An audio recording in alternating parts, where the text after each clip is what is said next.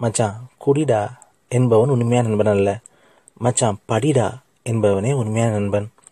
இதிலே உண்மையான நட்பை தெரிந்து கொள்ளலாம். உண்மையான நண்பன் உனக்காக உயிரையும் கொடுப்பான் என்று பைபிள் கூறுகிறது. மச்சான் படிடா என்பவன் உங்களுக்கு உயிரை கொடுக்கிறான். மச்சான் குடிடா என்பவன் உங்கள் உயிரை எடுக்கிறான். உயிரை கொடுக்காவிட்டாலும் பரவாயில்லை, உயிரை எடுக்காமல் இருந்தால் நல்லதுதானே. நீங்களே முடிவு செய்து கொள்ளுங்கள். கூடா நட்பு கேடாய் முடியும். குடிக்கச் சொல்பவனை விட்டு விலகுங்கள். படிக்கச் சொல்பவனை நண்பனாக தேர்ந்தெடுங்கள். இப்பொழுது விஷயத்துக்கு வருவோம். மச்சான் என்பதின் ஆங்கில சொல் என்ன?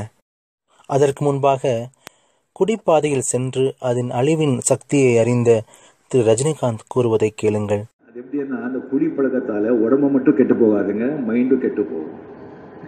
நம்மளுடைய யோசனை, நம்முடைய சிந்தனை சக்தியை வேற மாதிரி மாறும். அப்படி மாறும்போது நம்ம எடுக்கிற முடிவுகள் எல்லாம் தப்பா போகும். அதனால வாழ்க்கையை அழிஞ்சு போகும்.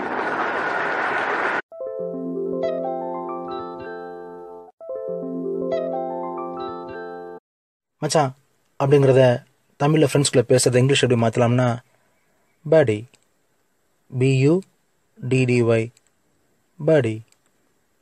சில எக்ஸாம்பிள்ஸ் பார்ப்போம். மச்சான் எப்படி எக்ஸாம் இருந்துச்சு அப்படிங்கிறத கேட்குறதுக்கு படி, ஹவ் வாஸ் தர் எக்ஸாம்.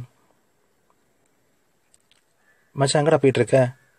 படி, வேர் ஆர் யூ கோயிங். இதை டி ராஜேந்தர் என்ன சொல்கிறாருன்னா, படி ஒழுங்கா படி, படி வேணாம் குடி. நான் ஒரு பையனை கேட்டேன், ஏன்டா இப்படி குடிக்கிற அப்படின்னு கேட்டேன். அதுக்கு அவன் சொன்னான், ரொம்ப கவலையாக இருக்குண்ணா, அதனால தான் நான் குடிக்கிறேன் அப்படின்னு சொன்னான். அப்படி என்னடா கவலை அப்படின்னு கேட்டேன். வேற ஒன்றும் இல்லை, நான் குடிக்கிறேன்ல அந்த கவலை தான் அப்படிங்கிறான்.